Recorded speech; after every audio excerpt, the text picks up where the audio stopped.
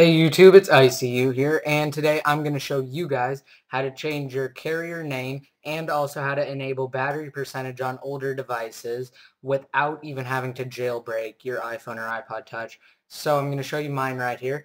As you can see, for the carrier name it says ICU ID, and it gives me the battery percentage even though I'm on an iPhone 3G. I am jailbroken, but this works for people who aren't jailbroken as well as people who actually are jailbroken. So you're first going to have to make a backup of your iDevice in iTunes.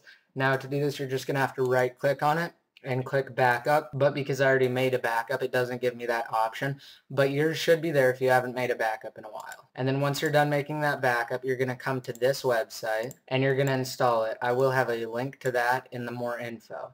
Now this is just a trial, but we're only going to be using it for one quick thing, so it really doesn't matter. And then once you have that installed, you're just going to run it. So basically what it's doing right now is it's loading the backups for my iPad and my iPhone. Okay, so now it's done loading it, and you can just go into the backup. I'm just going to go to an older backup. And what we're looking for is a library /preferences /com.apple.springboard.plist and then dot something. It could change depending on your device. It'll have dot and then a bunch of letters. So just double click on that. You'll get this message telling you to register because you haven't purchased it and it's a free trial. Just click cancel. That's fine.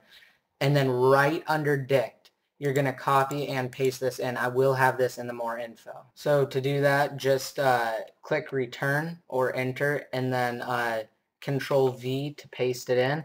And then all you're going to have to do right here after this string where it says your custom carrier here, just delete all that and rename it to whatever you want. So I'm just going to name it ICU space ID.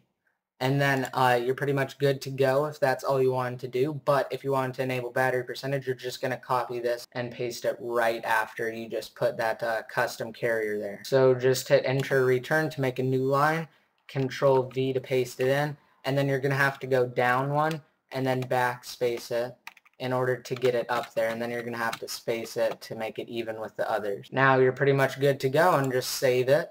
And you can exit out of it and then just go back into iTunes and right click on it and do restore from backup and then pick the backup that you just created and you can restore to it. And you will notice that you will have a new carrier and also you'll have battery percentage enabled if you didn't already.